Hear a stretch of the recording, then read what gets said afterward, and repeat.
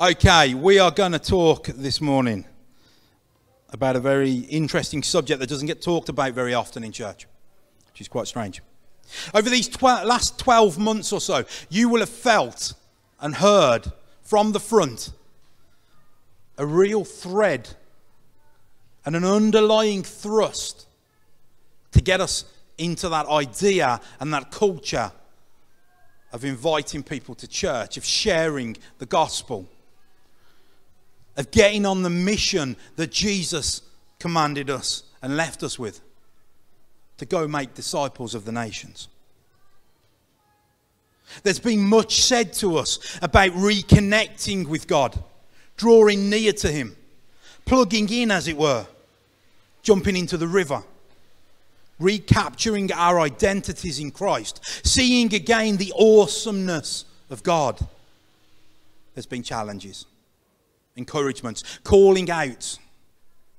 God has been equipping us, encouraging us and empowering us to get focused on His will and on His kingdom. As Pete Wassell spoke about the awesomeness of God last week, I was struck by how much of the church forget and paper over the things that make God worthy of our awe. Pete did this last week, but look at the word for a moment, awe. A feeling of reverential respect mixed with fear and wonder. The church on a whole, and even some of us, focus much of our time on the wonder side of that word. We love to talk about the forgiveness of God, the love of God, the grace of God, the acceptance of God. We love to point out that Jesus came to save us. He went to the cross and saved us. But how often do we explain what we're being saved from? As I was preparing in my usual way, I came across a Facebook post by a guy called David Carr. Some of you will know David. Very interesting fella. Met him a few times. But I always find what he says to have an edge, and I like it. It really helped to really solidify in my mind what it was the direction for this morning's sermon needed to be. And this is what the post said. This is David Carr saying it, not me. Reading media quotes from a leading past evangelical leader, you ask the question, how has he moved so far away from biblical teaching? I sat there thinking, I feel a warning coming on me. It starts when our preaching so majors on the love and grace of God that we no longer preach the reason for that love. Humanity is in sin, not popular but true. All have sinned and fallen short of God's glory. Yet the gift of God, Christ, is eternal life. So His love and grace become operative when we confess our sin, repent of our sin. Then the blood of Christ cleanses us from all unrighteousness. Then His love and grace respond to the faith that is generated by His word. When we only preach a distorted love, when we preach a diluted grace, we diminish the responsibility of humanity to respond to the conviction of the Holy Spirit. The soul that sins will die. Jesus both preached and believed in hell, all through His teaching. He warns about the consequences of a life not born of the Spirit, a life that has never repented. Today, many preachers are living in a theological flower power generation. All you need is love, la, la, la. God becomes the forgiver of all, regardless of their need to confess sin. Therefore, we change our biblical stance on many issues that have for centuries been clear and understandable. I'm hearing statements that would have had our early church fathers gasp and cry out apostasy if we preach another gospel or no gospel. anathema. If you haven't figured out already what today is going to be about, it's going to be a hard subject for me to preach, but it's going to be a hard subject for you to hear. I just pray that you keep your hearts open and the egg throwing to the end. If you want to speak to me at the end of this sermon about anything that I've said, please do. Don't go away having bottled up what might come out. You see, the subject I felt drawn to speak on this morning is not one you hear in lots of churches. The subject is hell. But before we go on that journey, let's just read from John 3, verse 14 to 18. I've got lots to get through, so I'll just read it. John 3, verse 14 to 18. Check me out when you get home. Just as Moses lifted up the snake in the wilderness, so the Son of Man must be lifted up, that everyone who believes may have eternal life in him. For God so loved the world that he gave his one and only Son, that whoever believes in him shall not perish, but have eternal life. For God did not send his Son into the world to condemn the world, but to save the world through him. Whoever believes in him is not condemned, but whoever does not believe stands condemned already, because they have not believed in the name of God's one and only Son. I wanted to start this morning with that passage so that we've got fixed in our minds and in our hearts that God came to save us. It is not God's heart, will, or desire for any to perish. Jesus went to the cross to save us from that which I'm about to speak about.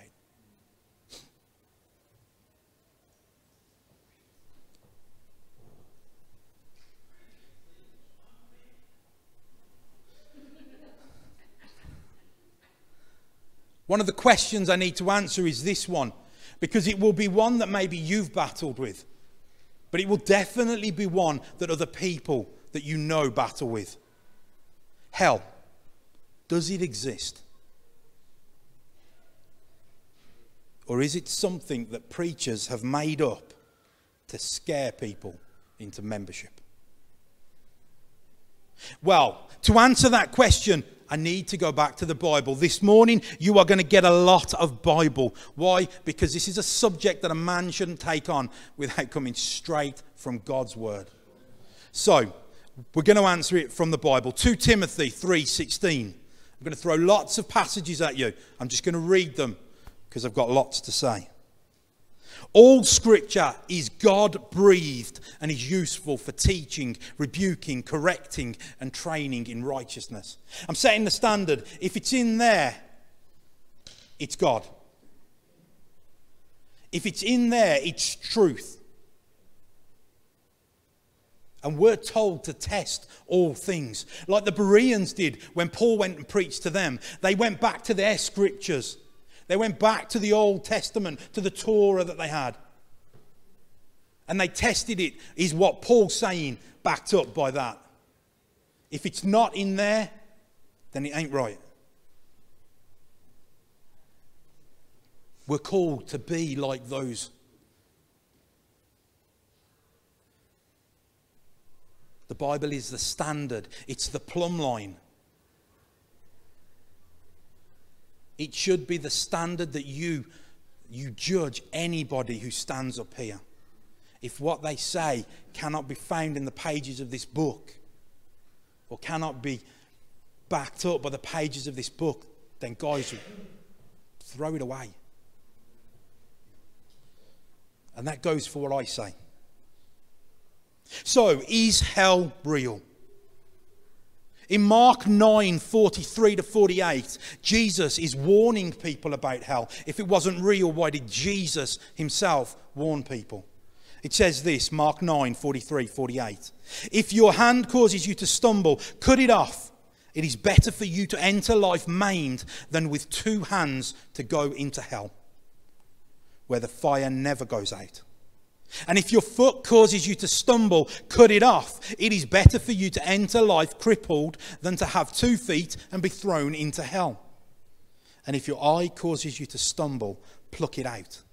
It is better for you to enter the kingdom of God with 1 eye than to have 2 eyes and be thrown into hell, where the worms that eat them do not die and the fire is not quenched. Jesus isn't saying, go cut your hands off. He's not saying, go pluck your eyes out. What he's saying here is whatever it is that causes you to sin, whatever relationship you're in, whatever things you watch on TV, whatever things you go onto on the internet, whatever you are loving that causes you to sin, to turn your face from Jesus and do something that offends him, get rid of it. Why? Because it is better for you to have got rid of that in this life than to end up being thrown into hell with it attached to you, where the worms that eat them do not die and the fire is not quenched. If hell was not a real place, what is Jesus talking about? The original word being used here that we've translated as hell, it's actually from an Anglo-Saxon word. Hell is an Anglo-Saxon word. And it just means a covered place, a hidden place, a cave or a cavern. It's describing this place that Jesus is talking about. A dark place that cannot be got to. It's covered over, it's hidden. But actually, it's a translation of the word that Jesus was using, which is Gehenna, which in itself is a Greek translation of Hinnom, the valley of Hinnom. The valley of Hinnom is a valley it's south of Jerusalem. It's just outside the city. And in times gone past, and you can read it in the book of Kings and in Chronicles, some horrendous things took place there for Israel. It became a place of Moloch worship, where fires would be lit and children would be sacrificed. It was a place of pagan worship.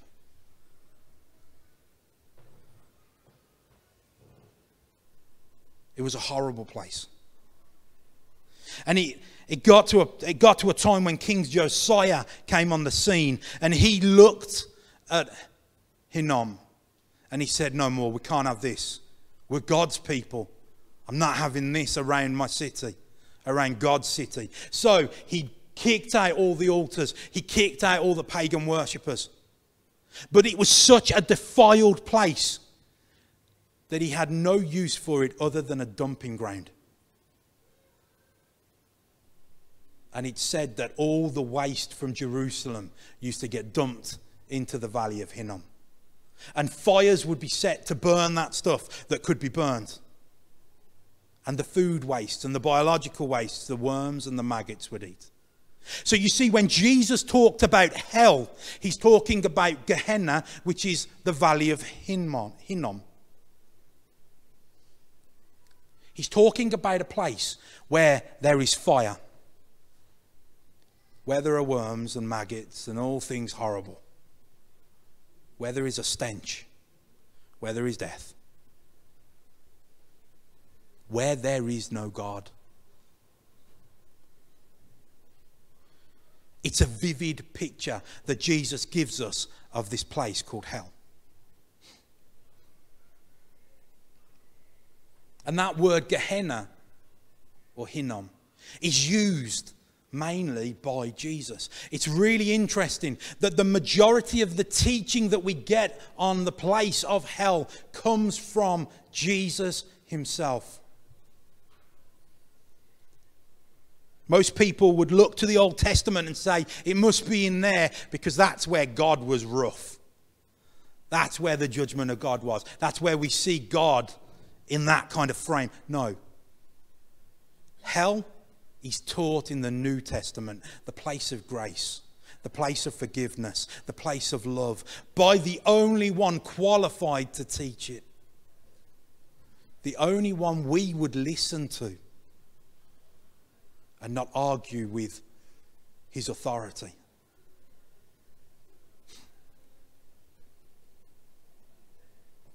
Some other references for you to study at home. Matthew 5:22 to 30.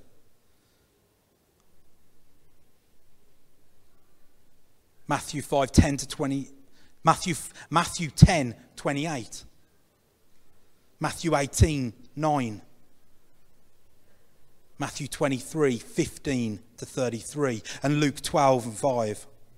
James 3:6. Matthew 11:23 says this, and you, Capernaum, will you be lifted to heavens? No, you will go down to Hades. For if the miracles that were performed in you had been performed in Sodom, it would have remained to this day. And Matthew 16:18. And I tell you that you are Peter, and on this rock I will build my church, and the gates of Hades will not overcome.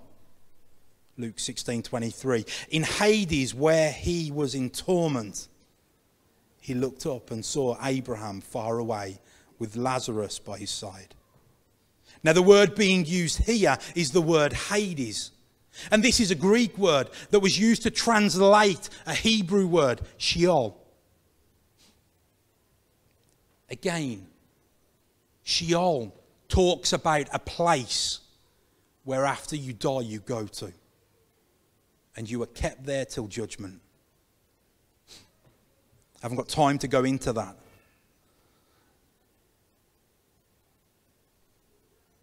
But when we're talking about hell, the words are used in the Bible. We see the word Gehenna used. We see the word Hades used. We see the word Hinnom used. Or Sheol. The last text that I want to use to answer, is hell a real place, is 2 Peter 2 verse 4. For if God did not spare angels when they sinned, but sent them to hell, putting them in chains of darkness to be held for judgment. God did not spare the angels that sinned. He put them in chains, in darkness, ready to go into hell. The word that Peter used there is a Greek word, Tartarus. It's only used once in the Bible. And he talks of an abyss, of a dark place where there's no light, a deep hole where no one can come out of. It's got lots of parallels with that which Jesus spoke about, Gehenna, the valley of Hinnom.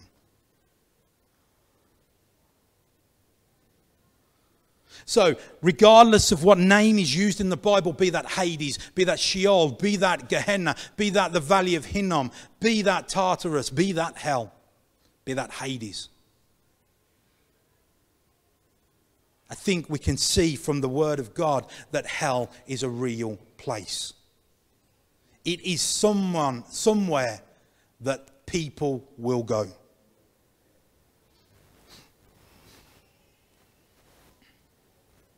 If you've been questioning whether hell exists, if nothing else, I should have sparked your mind to look at the Bible.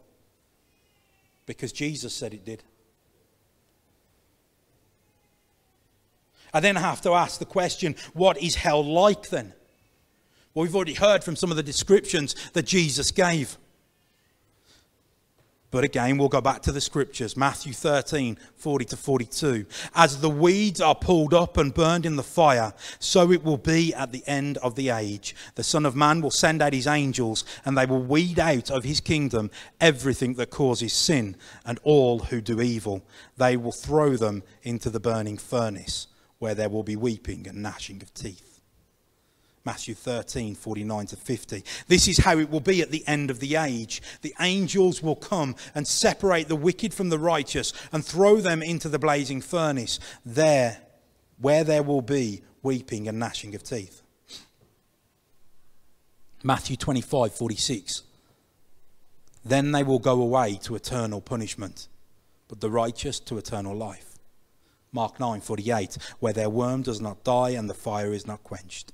Revelation 14, 9 to 11. A third angel followed them and said in a loud voice, if anyone worships the beast and its image and receives its mark on their forehead or on their hand, they too will drink the wine of God's fury, which has been poured full strength into the cup of his wrath. They will be tormented with burning sulfur in the presence of the holy angels and of the Lord and of the Lamb.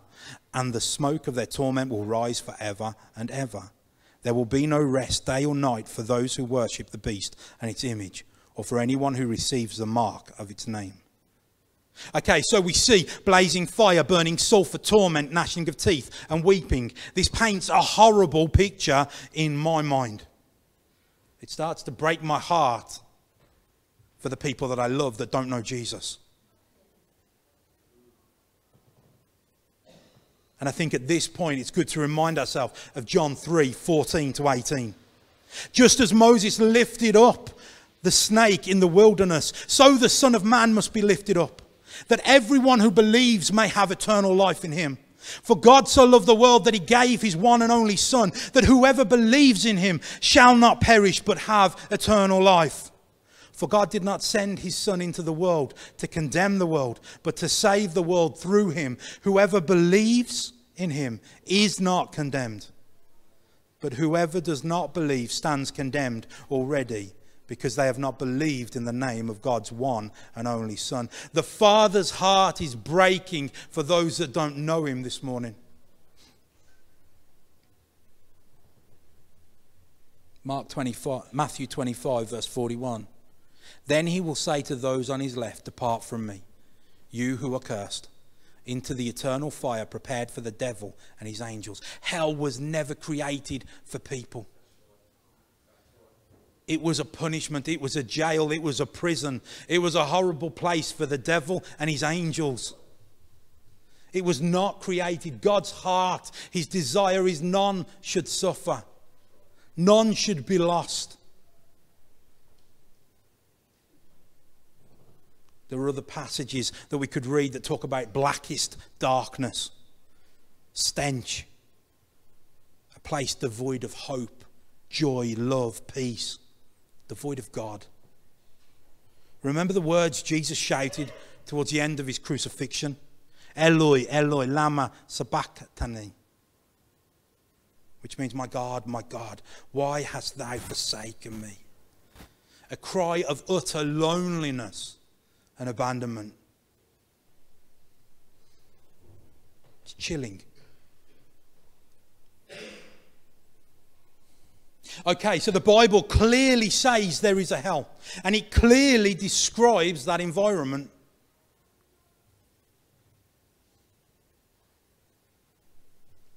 What do people think out there, even in the church? How do they balance this out? What alternatives do people give to what the Bible actually says? One thing that people state is that you make your own hell here on earth. I think it's clear from the few passages we've read that's not true. There are some people going through lots of things here on earth that would be considered hellish, and they don't deserve it. And there are lots of people that are going through things that aren't going through things here that they do deserve. That is not God. God is a just God. And therefore this can't be hell. Hell is somewhere God sends people to. It is a place prepared for the devil.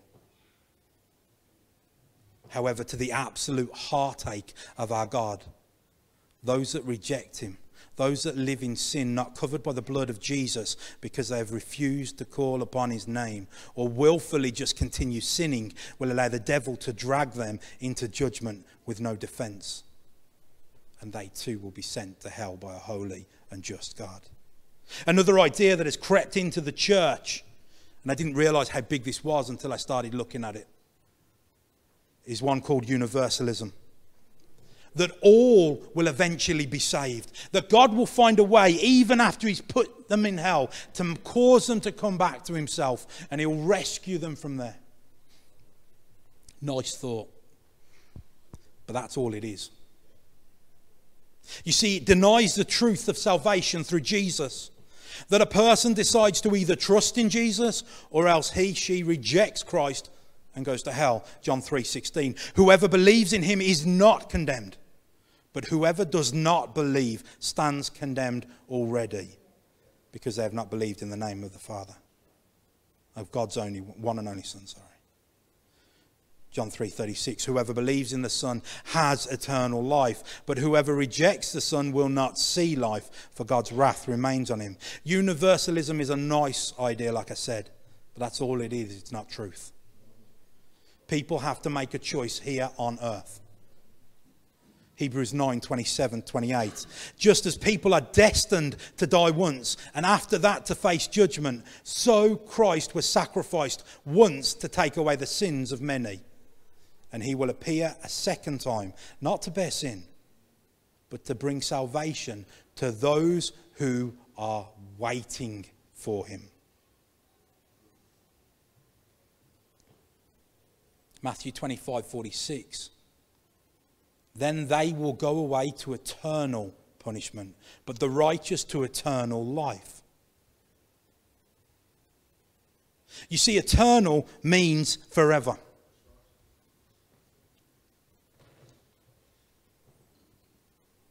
So if universalism is true, and you get a second, third, fourth, fifth chance when you're in hell, then how is your punishment eternal, forever?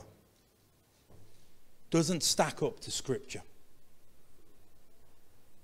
The other thing that has crept into the church, not us, by the way, I'm saying general, but it may be a belief that you hold here. I don't know all of your thinking when it comes to hell. But another belief that has crept into the church is annihilationism. That basically, after the judgment, you will cease to exist if you do not know Jesus. Unfortunately, this, like universalism, is a nice thought. But it denies the very reason for Jesus' crucifixion. If universalism was right and annihilationism was right, why on earth did Jesus come and die on a cross for us?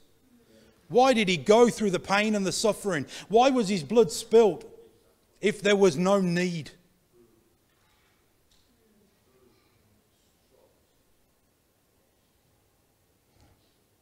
Too many passages talk about eternal punishment. The Greek phrase used is aionis ton aionon. Something like that.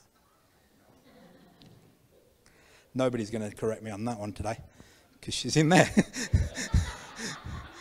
Which is translated forever and ever. It occurs 18 times in the Greek New Testament. And in 17 of those examples, the phrase means without end, extending into infinity. When they say eternal, it means forever. There is no let up. To dismiss or change the meaning of this phrase would, like I said, actually dismiss the reason for Jesus dying on the cross. You'll be happy to know the last thing, and I've rushed through this a little bit, but the last thing I want to briefly look at is, would a loving God really send people to hell? This is possibly the most used objection to hell that Christians have and that non-Christians have. It's one of our biggest headaches, because we cannot contemplate this question. We know, each one of us in here knows a loving God. We know Jesus as crucified Saviour, who died on a cross to save us. who forgives us every sin. He said it early. God said it earlier. He wants to break the chains. That doesn't come from a harsh God. That comes from one that loves you. So how then can people be sent to hell? How can a loving God send people to hell?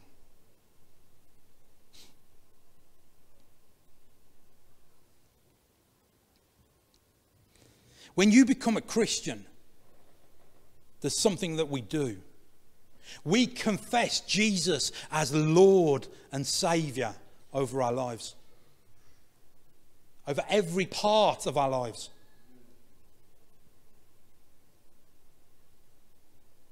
Do you know what you did when you confessed him as Lord of your life? Because when you confess him as Lord of your life, you are saying, God, every part of my life, every part of my thinking, every part of my heart, I put you over the top of it. You are Lord over everything, over my understanding, over my experiences, over my hurts, over my pains, over my successes, over my failures. You are Lord. And if I think with a human heart, with a human mind and a human heart, I cannot understand how a loving God can send people to hell. But I confess Jesus as my Lord and Saviour, and therefore his book he's Lord of. If I look at his book and what it tells me, and I say, I don't think that's quite right, then all of a sudden I am making myself Lord over his word and over him. I don't understand it. I don't like it. I have friends, I have family that don't know Jesus, just like you do. And I hate the fact that the truth is that some of those people will never come to know Jesus. They never want to know Jesus. And I hate the fact that the Bible tells me the consequence of that is hell. And I could make any excuse I want and try and rewrite this thing in my own mind so that it's more pleasant for me to think about. But then I would make myself Lord and I put Jesus under me.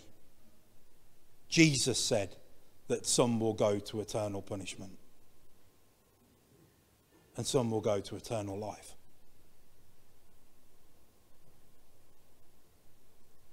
So why can a God who loves us the way he loves us and a God who is called love, how can he send those to hell that don't know him? In 1 Peter 1:16 it says, be holy because I am holy. In Revelation we see God declared holy, holy, holy. We sing it, we declare it, we proclaim it. Holiness is uncorruptibility. It's perfection. It's purity. It's the inability to sin. It's the inability to be in the presence of sin. And it's something that God is. Perfectly holy. Holiness is the very nature of God's character. And his character is perfect, without flaw. And he is the standard of all that is right and good. And he sets that standard. In Romans 10 verse 9 it says, if you declare with your mouth Jesus is Lord and believe in your heart that God raised him from the dead, you will be saved.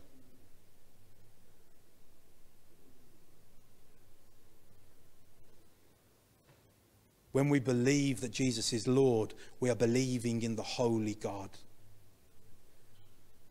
We're saying, holy God, we come under you. And what you say goes, regardless of how much it hurts, regardless of how much it is uncomfortable for us.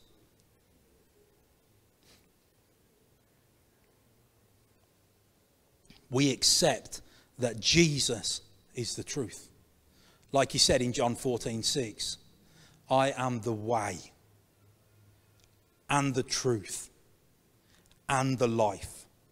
No one comes to the Father except through me. We had a guy come to the church a couple of weeks ago now. Just wandered in. And he started talking to us about his religion and his faith. And it was an all-encompassing faith. And he talked about how always go to heaven. Always get to God. And he stood there and he talked and I listened. And the other person that was with me listened and talked with him. And then we got to a place where actually he took a breath so I could speak. He was a little bit like me, but the opposite. So I got this moment and I said, I totally understand what you're saying, my friend. But you see, the reason why you dislike people that try and convert others is because you haven't heard the truth. And the truth is that Jesus is the only way. He's the only truth. He's the only life.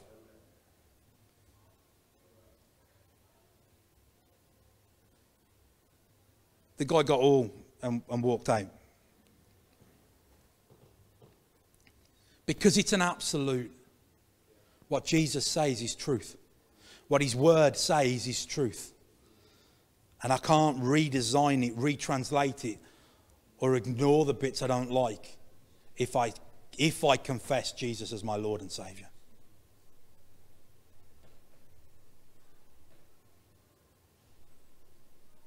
There's a famous quote that Francis Assisi, that people like to talk about. Preach the gospel and sometimes use words.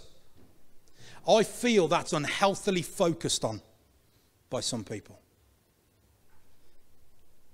And social action has taken the forefront of the church's outreach. In fact, it's become the only outreach. We do food banks. We do debt advice.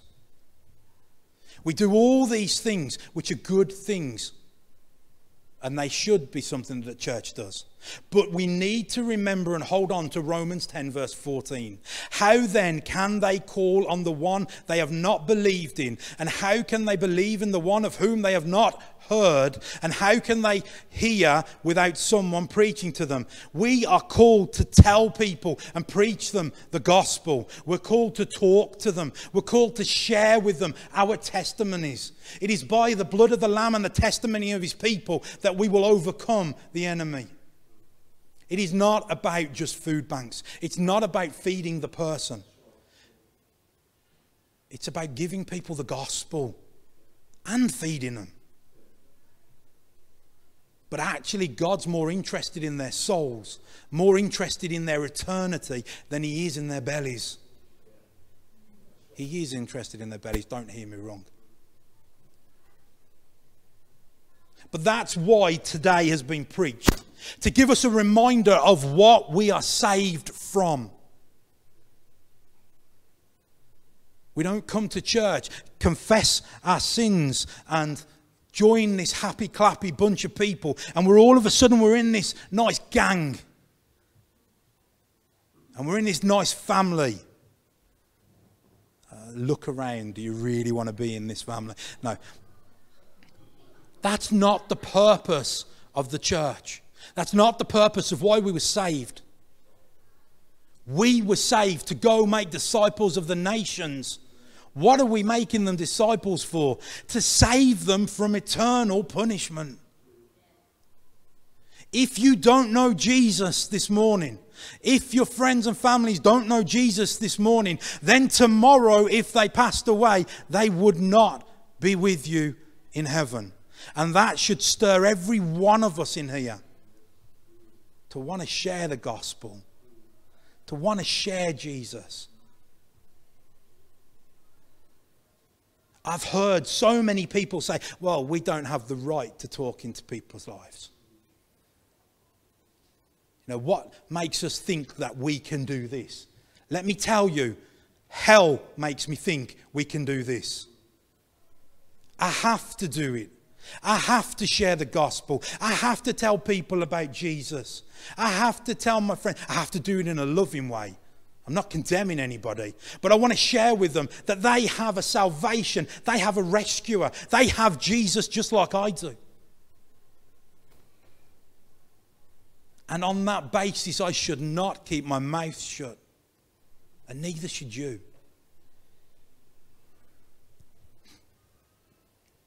John 3, 14, 18. Let's finish with this. Just as Moses lifted up the snake in the wilderness, so the Son of Man must be lifted up, that everyone who believes may have eternal life in him. For God so loved the world that he gave his one and only Son, that whoever believes in him shall not perish, but have eternal life. Thank you, Jesus.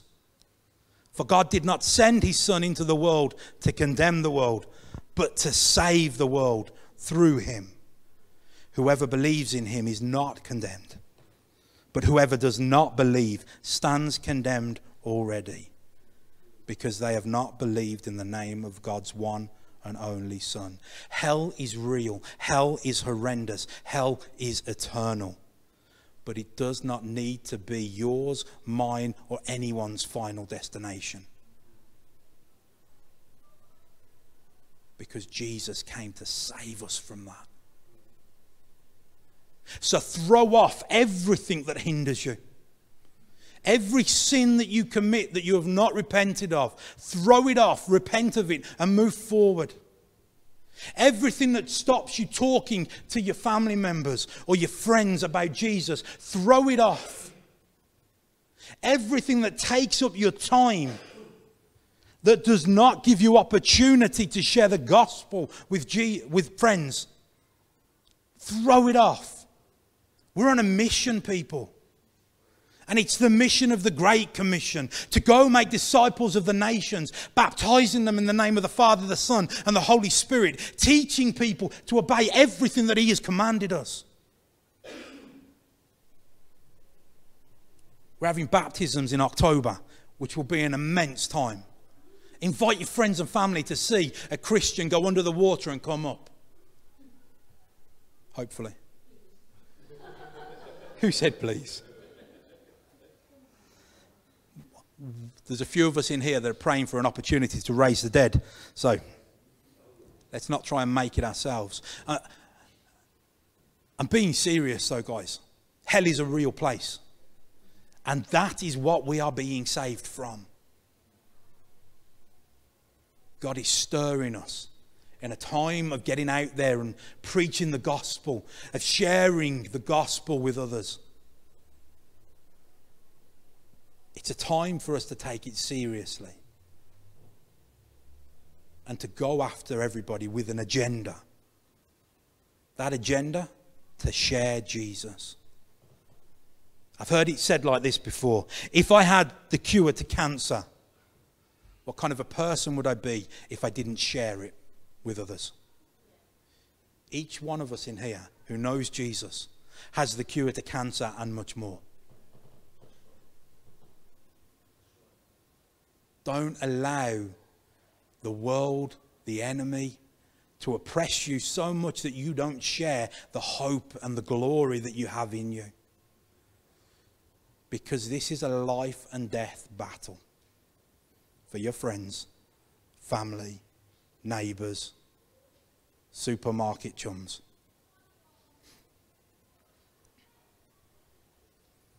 I know that's a harsh word. Hell is not a nice subject for me to preach on. And some would say, you're a Christian, you shouldn't preach it. But no, I should. You see, what kind of a preacher, what kind of a pastor, what kind of a senior leader am I if I don't preach the whole gospel? If I don't preach the whole of the Bible? If I don't at least step and take us into journeys into every part of it, the good, the bad, and the ugly. I do not want anyone in here to ever be able to say, Dan, you never told us that bit. I do not preach a gospel where it says, come to Jesus and everything is rosy. Jesus says, in this world you will have troubles, but fear not, for I have overcome the world. I'm going to shut up. I have a book that I've brought with me. It is a really old book. It's called The Shock of Your Life. Some of you may recognise it, some of you won't.